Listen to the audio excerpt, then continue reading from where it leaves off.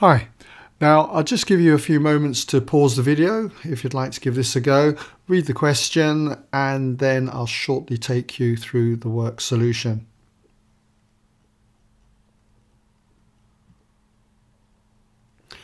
Okay, so for the first part here, B part 1, explain why this answer is incorrect. That is theta equaling minus 26.6 degrees, why it doesn't satisfy this equation.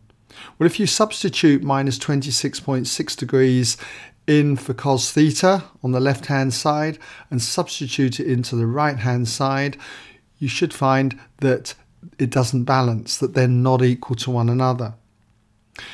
So when you do the cosine then of minus 26.6 degrees, you find you get a positive answer. And when you substitute it into the right hand side for 2 sine of minus 26.6 degrees, it turns out to be negative. And so the left hand side does not equal the right hand side.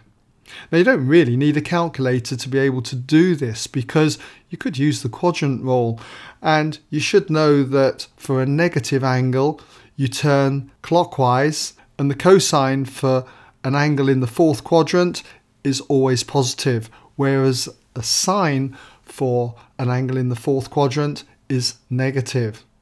If you're unfamiliar with the quadrant rule, do go back and check out the link in the description for the quadrant rule, or you can just wait to the end where there'll be a link.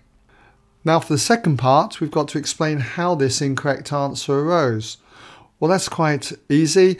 It came about from squaring both sides of this equation. Okay, it led to two positive values here if you square something, and we end up with a situation like this where we've got a choice of values for theta, and as you see, one of them, the negative one, doesn't work.